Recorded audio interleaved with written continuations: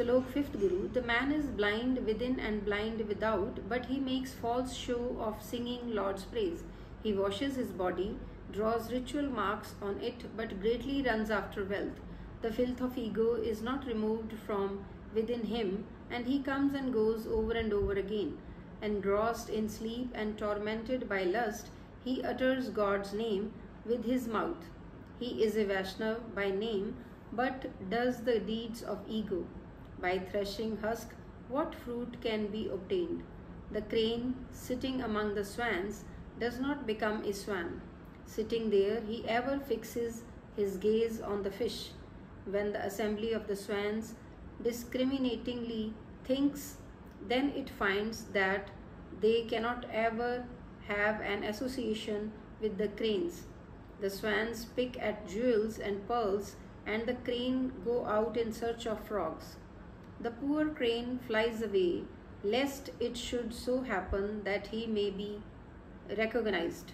O Lord, whither thou attachest the mortal, thither he is attached. Why should he blame anyone when thou so willest? The true Guru is the lake full of pearls. He who is so blessed by the true Guru obtains them. In the true Guru's will, the disciple swans gather at the Guru's lake. The lake is filled with the wealth of pearls and jewels. The disciple eat and expend this wealth, and it exhausts not ever. The swan never goes away from the lake.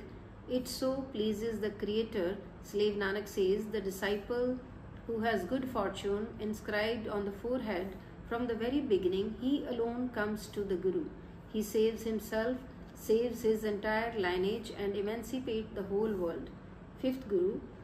One called a Brahman wanders in many ways. He is hard like a unsoaked grain of the lentils. In his mind is worldly attachment. He is ever engrossed in doubt, and his body does not remain stable. False is his coming and false his going.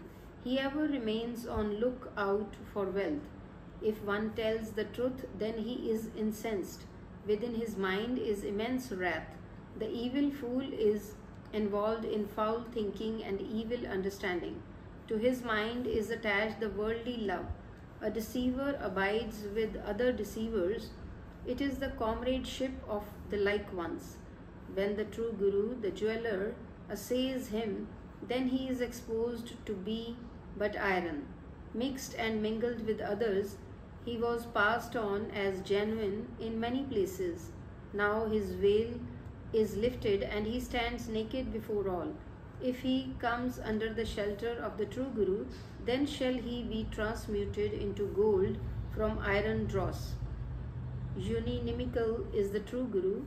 He looks on the son and the foe alike.